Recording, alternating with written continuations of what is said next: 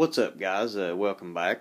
Hadn't got a video out since Christmas, and I was wanting to upload a video. I wanted to share something with you guys. Something I really hate to share because this kind of, it sucks, heartbreaking. But if you looked at any of my past few videos, you've noticed I did get a new locomotive. I've done a couple two-part review on it, and then I ran it in a couple videos, I think. The new locomotive was the Bowser Executive Line Alco C630 with the Soundtrack Tsunami sound. Really awesome locomotive. The other day I was running it, and I was, I think, pulling some of those empty coal hoppers right there, and I noticed a really weird noise coming from the coal hoppers. Actually, kind of, they were shaking, like I thought I had a wheel off. Wasn't it? I hooked up some other rolling stock, and it was doing the same thing. So I took the locomotive over to the other side, and I, just ran it by itself, and I muted the sound on it, so I could hear it run. Well, no noises or nothing. It seems to have a really great drive and all that.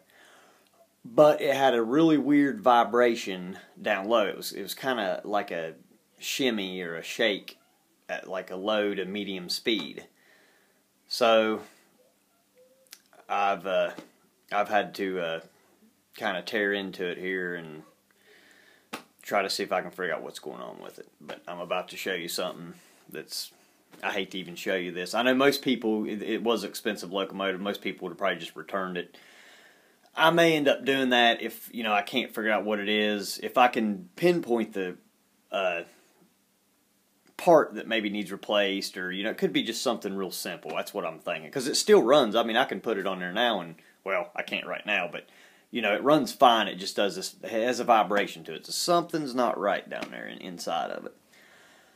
And I know my local hobby shop, they'll take care of me if I need anything. Or if I need to take it back, I can. But I'm going to go ahead and show it to you. Let's go over here to the table.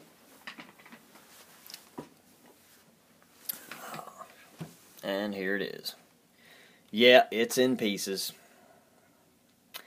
Yep. As you can see, right here is the motor and flywheels that come out of it. I checked this out. There's nothing wrong with the motor mount. I mean, everything was fine there. But that is the motor, can motor, and the flywheels. Whoops. There's the shafts. One of the shafts. There's the other one. Now, one thing I did do, they had these greased, in my opinion, way too heavily. I mean, they were just unreal greased, so I wiped a lot of the grease off. And that may have been the problem, too. I've ran into that with brand new locomotives. For some reason, the manufacturers just, I don't know why, but they put way too much grease in them. There's the other truck. The trucks are just kind of hanging there because, see, just hanging there by the wires. It does give you a good look at the Tsunami decoder here. Let me see. Here's the Tsunami sound decoder.